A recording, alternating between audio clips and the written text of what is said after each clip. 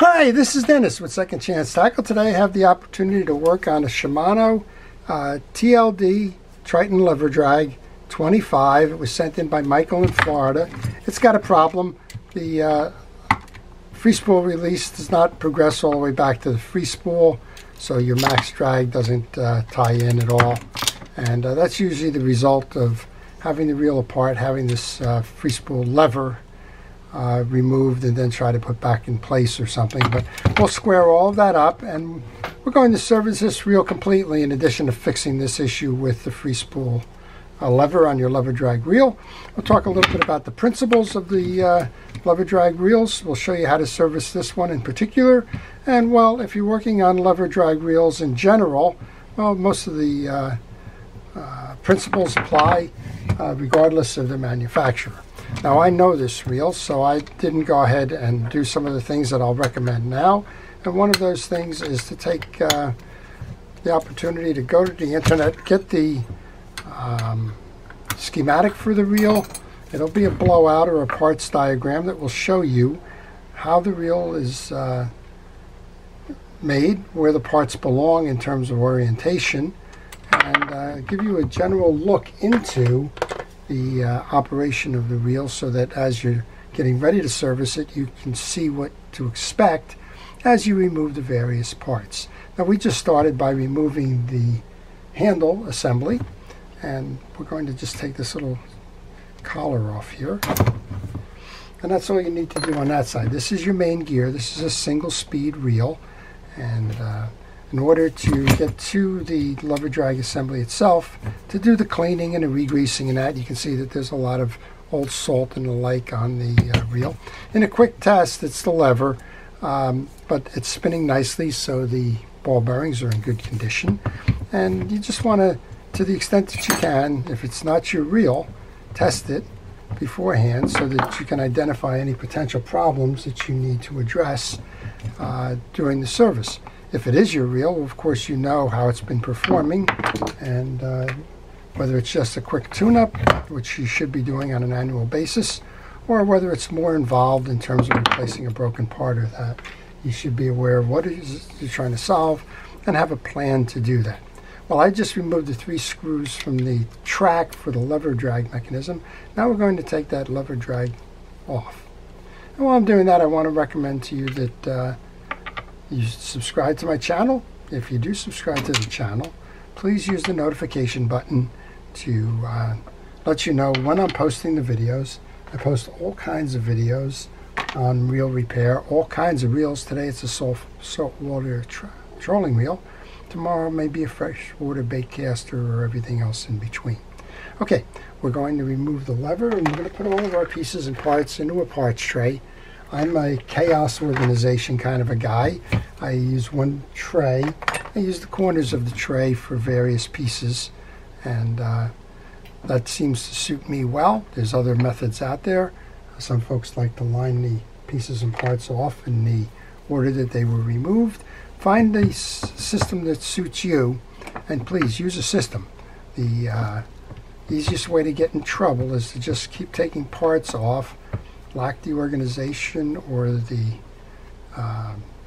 plan for reinstalling, and then we get what I call reel in a bag projects. I get projects that come into me because folks tell me they took the reel apart and now they can't get it back together again, and most of the time it's because they have a part out of sequence or something else. Well, at any rate, we're going to use my chaos management here. I'm taking the screws off. I'm putting them in one corner of that parts tray, and I'm going to make sure that all of those screws are the same length. Sometimes Shimano likes to sneak a short screw in there somewhere, or a long screw. Sometimes it's this one where it goes through that bracket as well. In this case, so far all of those screws are the same. So a lever drag works by pulling the spool into a drag washer to apply pressure. And as it pulls the spool in, that's your first strike and your second strike, until it pulls it all the way in for full contact, and that's your full strike. So this one doesn't have the issue with the pulling in. It has the issue with syncing up the release points so that it can go into free spool. Well, it looks like there's about 6 of these on here. I always get a question on these bigger reels, can I use a mechanical screwdriver, battery operated? And most of the time I don't recommend it because I've seen damage occur to reels with that. Mostly the damage I see occurs from pushing the screws in, not taking them out. But the torque on those things does have a tendency to over torque a reel from time to time. And so I don't recommend it, but again, understanding that some folks don't have the hand strength to do this. If you want to use it on the way out, use it at a low speed. If you want to use it on the way in, don't tighten it all the way down. Leave it a little bit proud, maybe a 1/16 of an inch out before it, and then just use your hand strength for that last little bit. Well, we've taken all the screws out. That should enable us to remove the side plate now. And you can see it's a fairly uncomplicated reel, which is one of the nice things about a lever drag reel. There just aren't that many moving parts, but the parts have to be in the right position and they have to be done and assembled correctly in order to make it work properly. As I mentioned, this is a 1-speed reel. So we're going to pull the main gear out. There's an anti-reverse dog right behind here. This is a good place to tell you to take pictures. As you're working on that reel, this one's going to be the anti-reverse, and when you remove that main gear out, it's going to fall to the other side because of the spring. So you need to know the orientation of that as you go to work on the reel. We're going to push the main gear through. That's your anti-reverse dog now. It's fallen in, and most of the time you're going to clean it, but well, this one just doesn't need a lot of cleaning. If anything, what could be said about this reel is it's very dry. Well, we spun the bearings before and they were working fine. So I'm going to tell you just to oil that bearing. Put an oil drop onto that anti-reverse dog. And here's how your anti-reverse dog is going to work. It's going to hit the ridges on the back of the main gear, and then it's going to seat itself in one of these notches to stop the main gear from backpedaling. Well, this reel, as I mentioned, seems to be totally devoid of grease. You want to check all the teeth, make sure that they're uniform, that they're nice and crisp. Check it this way with the points, check it this way for the orientation side to side, making sure all the grooves are parallel. Then we want to put a good amount of grease onto this. We're going to use fishing reel grease. I'm using Penn Precision Reel Grease, and I don't have a preference for the fishing reel greases, but I do have a preference that you use fishing reel grease when you do that. We've done that. We'll just put a little bit onto the main shaft. We're going to reinstall now. Remember, this is not going to allow you to seat the main gear all the way, so what we're going to do is put the main gear in. We're going to grab our awl, and we're going to pull on the bottom end of that dog so that it can seat all the way in. When you do that now, you can actually go ahead and put that collar on. That sometimes will help hold that gear from tripping out while you go to service other things. So I'm holding pressure on the back of the gear so I can try and install this piece. Not having a lot of luck there. It's kind of going on crossed. But that's also why it's going to hold it too, I guess, right? All right, for now, we should be okay with that. And just turn it, make sure that it's operating properly. I think what happened with that, I just knocked this out. I did. There we go. All right, and turn it, make sure that you have a nice turning gear, and I just pushed it out again. So I guess everybody's getting a lesson in how to set that dog. We're just going to set that off to the side. That doesn't need to go on my parts tray. It's a big enough piece to begin with. Next up, we're going to take out our assembly. And the first thing I want to do is I want to address this. I want to get that old salt and the like off. I have a product. I'm going to shut my video down here. I'm going to use Flitz Pre-Clean. It's a metal cleaner, and it should dissolve all of the salt, or at least a good portion of it. So I'll be right back. I mentioned the product. The product is Flitz Metal Pre-Clean, and with just a couple of squirts of it and a rinse off, almost all of that salting in the lake is gone. Notice on this that it tells you that way to take this plate off, which has got the grooves on it, is to unscrew in a clockwise manner. Here's your grooves. So you just want to grab this, and hand pressure should enable you to take that off. Speaking of taking it off, we should be able to take off that pinion gear as well and spin this, and this is going to give us the inside of your reel. You have the container, you have the pressure plate, and then you have a series of bearings and springs in here and the drag washer. This drag washer is in good condition. This whole reel seems to be in pretty darn good condition, except that the lever drag was not engaging properly. Okay, take a picture here. If you have any dirt or debris on your pressure plate, make sure you remove it. You're going to have a bearing, a spring, and then there's a second bearing underneath there. I like to put those springs right into my tray, and we'll come over to the other side now. We'll remove the back end of this. There's a pin here, and it tends to want to fall out. It's a very lightly seated pin, so make sure you know where that pin is. Otherwise, when you go to install, well, you won't have the pin, and your reel will spin as a result. That pin seats in the back here in that slot. There's two screws that are holding the balance of this on then. Put that bearing back in there. And it looks like the manufacturer has used that cool Loctite, the blue, to hold these screws in. I don't Loctite the screws. I've seen a lot of these come in and break off. So I don't generally recommend that, but if the manufacturer uses it, that's on them. This is the cap that holds the rest of the assembly in. And now we should be able to remove the whole axle shaft.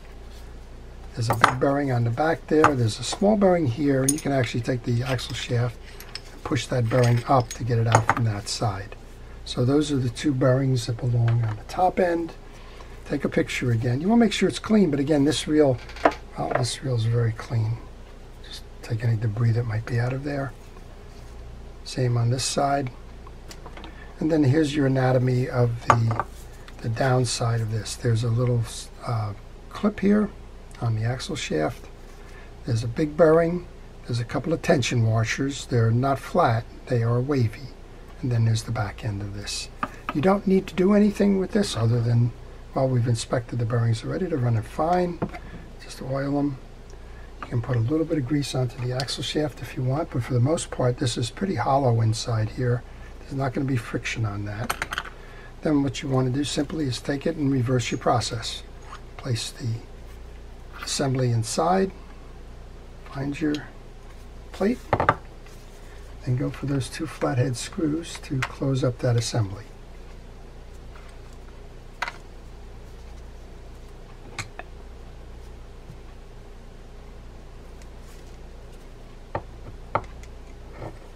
So while I'm doing this, if you have any questions on this reel or any reel in particular, maybe you want to know a little bit more about the reel, maybe you want to know more about the manufacturer, maybe you're working on a reel and, well, something isn't going according to plan and you're a little stuck.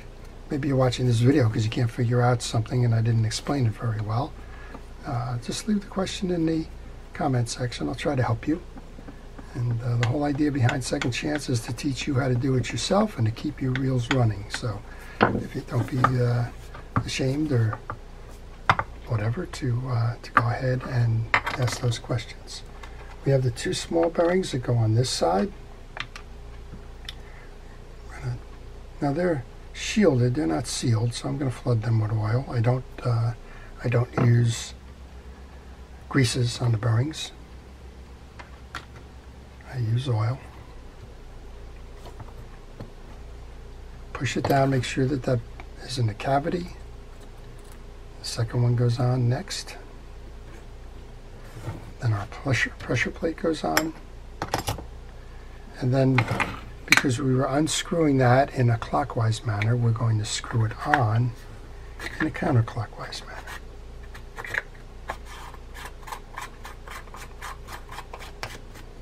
I don't grease that drag washer. The drag washer didn't come from the factory greased, so I leave it as it is. All right, so back to that pin. That pin is a loosely hanging pin. So what you want to do is you want to put that pin into the hole in the shaft, and you want to separate it in half on each side. Then you've got the slot here in the case. So kind of line it up and turn it until it seats flush with the rim on the outside. Now this reel's got UV damage on it. There's nothing you can really do about the UV damage, but the good news is it does not affect performance. Okay, next up then we're going to put well, in this case we want to clean up. There is a little bit of residual grease left over in this pinion gear here, so I'm just going to use a light brush to pull it out. I use a paper towel so that the old dirt and grease goes off to the side and not onto the bench. It looks like there's a little bit of scarring on these teeth. Alright, if it's a little noisy, we're going to figure out why. And then we'll just, again, a good helping of grease onto the pinion gear. Seat the pinion gear into your spool assembly. And now the next piece to do is to mesh your main assembly with the carriage or the frame.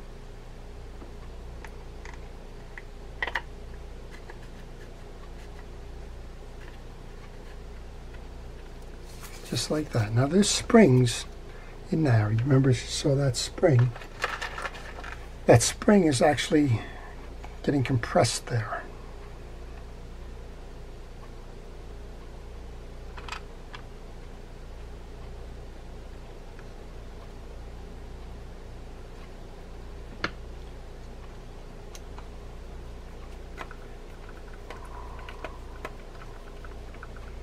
Right now I just want to test this because this came loose and may have come loose as I was putting it in. So I want to go back and check that. There's a chance that the gear that I was putting it in kind of skipped out. So before I go button the whole thing up to find out that it's not turning, I want to go ahead and just reset that.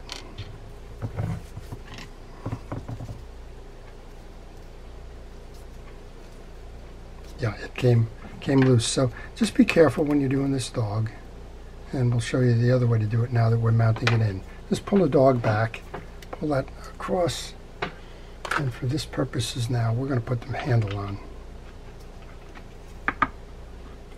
That way we will assure that we're holding that main gear tight. It's a little awkward, but the benefit is that you don't skip out and do this 2 or 3 more times trying to get the right sense to it.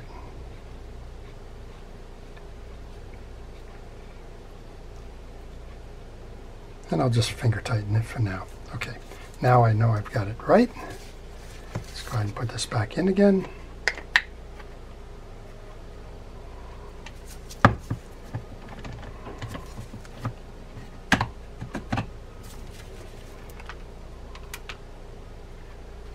And let's go back to putting those screws in. Again, if you're going to use a mechanical screwdriver at this point, take it about 3/4 of the way down, but do not finish the screw with the mechanical screwdriver. And this is what I mean by proud. Leave it about here with the mechanical screwdriver, and then just finish the turns. It's only 2 or 3 turns. Finish that by hand so that you don't risk over torquing the case. And what I like to do is I kind of like to go near and far when I put these case screws in. So I don't put them in a circular manner. I kind of go triangular. In this case we got 6. So I'll do that one, then I'm going to come over to this side where I don't have one, and then I'll fill in the blanks. That keeps the tension on the side plate even, and that makes all the difference when you go to tighten them up. As I mentioned, I've seen cracked cases, I've seen reels that are binding and other things because folks just either were using those mechanical screwdrivers or they were out of sequence in the tightening of the screws and the like. It's sort of like, oh, I guess I learned this a long time ago working on a car engine when you go to torque down the bolts on a engine assembly, like a valve head or something, you don't just go in a circle. You kind of go in alternate patterns to keep the pressure the same. Same idea here with the fishing wheels. All right, 2 more, and then we'll go attach the lever and we'll see if it's made a difference. So I'm pretty sure from what I saw on the inside, there was no mechanical reason why the lever would stop midstream. So to me, what's happened is the lever was probably removed at some point. When it went back on, it was put in the wrong position, and well, that never ends well. All right, last of the big pieces.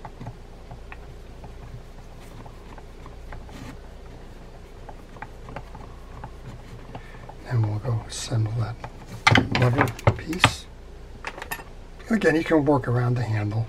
Next one up was that washer that goes behind the drag assembly. So here's your ramp.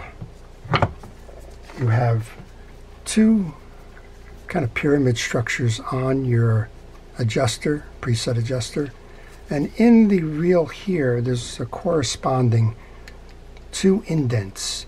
So when we go to set this up, we want to set this up in a free spool position with the indents in what I'll call the neutral or the deep slot. Before we do that, you kind of have to set the ring in. So we'll do that next. It's only one way that ring can go on because of those adjuster buttons there for the release for the max drag and the like.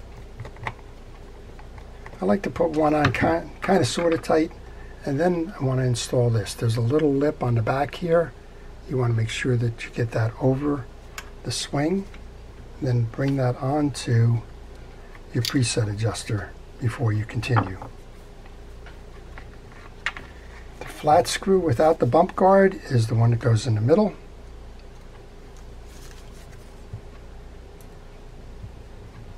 And then we got one more over on the side here.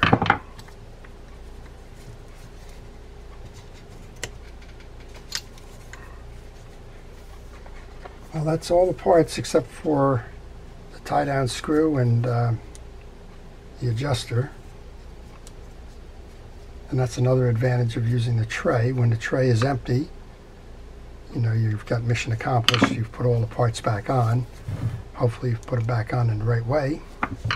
But if you see anything left over in the bin that shouldn't be left over, well, this is your chance to go back and make that right.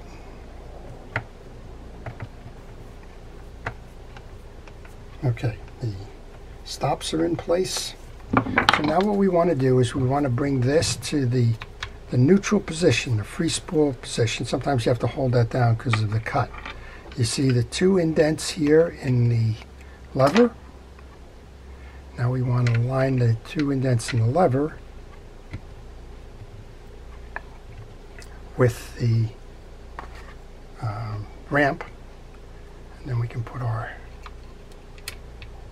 adjuster button on.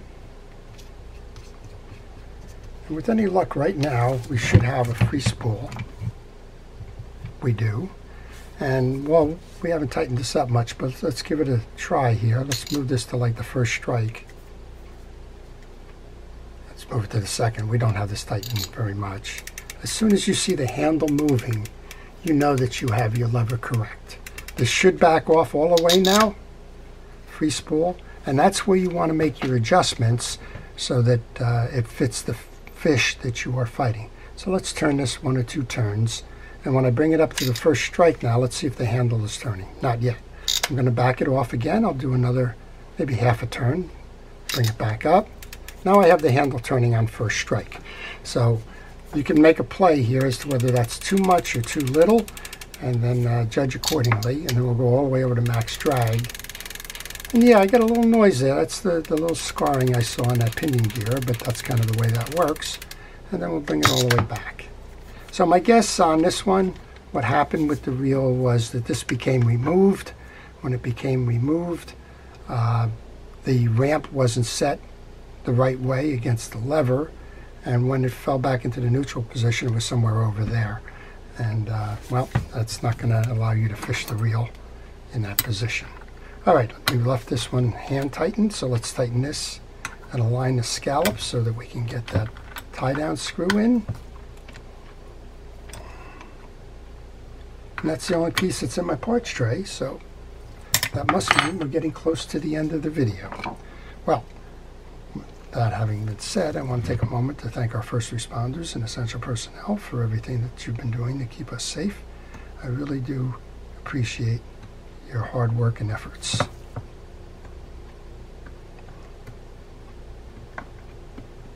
Well,